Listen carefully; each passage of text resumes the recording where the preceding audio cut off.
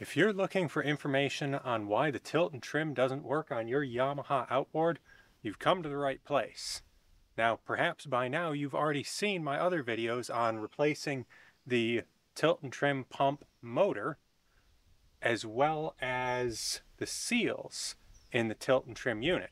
But what if it's neither of those? What if it's this guy, our tilt and trim relay? Well, typically having a tilt and trim relay fail on one of these, you're going to get motion in one direction. So for example, let me show you with this outboard. You push the up button. Hopefully you'll be able to hear that click in the video, but doesn't go up. But you push down, goes down a-okay. Does not go up.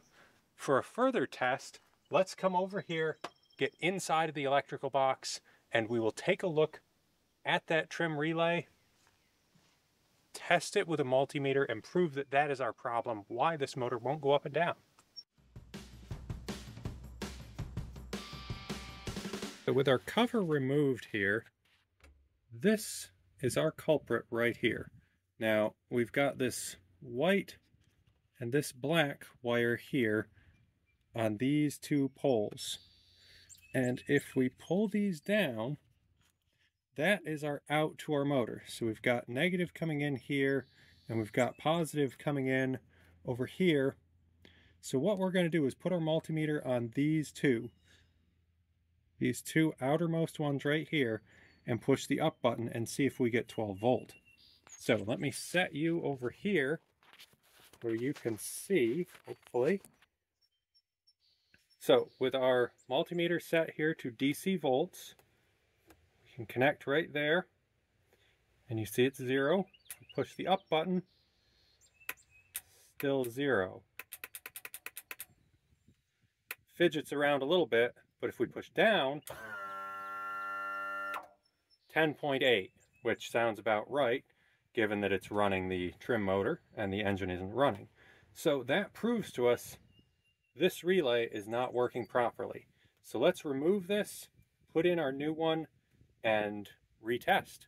So the first thing we want to do in order to replace this is find the boat's battery. And since this has a disconnect switch, switch that to off. Otherwise, we would disconnect one of the leads from our battery so that we don't accidentally short something out and cause a bigger problem. So now with that switch turned off, we're ready to replace our trim relay. Replacing our trim relay is pretty simple. We're going to disconnect our white and black wires that go to the motor. We need to remember which position they're in. So our white is up here and our black is down here. Otherwise, the directions will be reversed when you go to run the motor.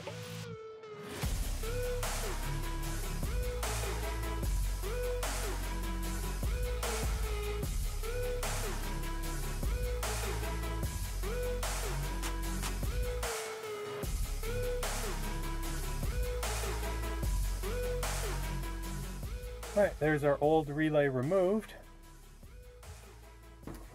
Grab our new relay, which is color coded, although we do have to rearrange stuff a little bit here because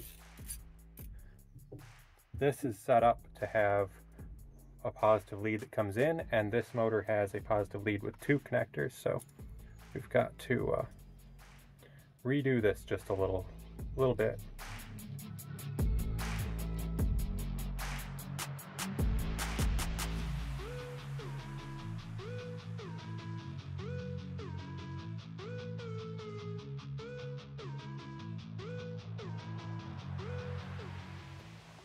Okay, let's go switch our battery switch back on and give this thing a try. So there we have it. That new relay is installed. The battery switch is on. Let's see what it does.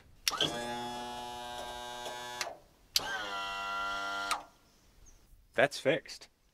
That's all there is to it. It's pretty easy to do. You could do this right in your own driveway, or honestly even out in the water if you really needed to.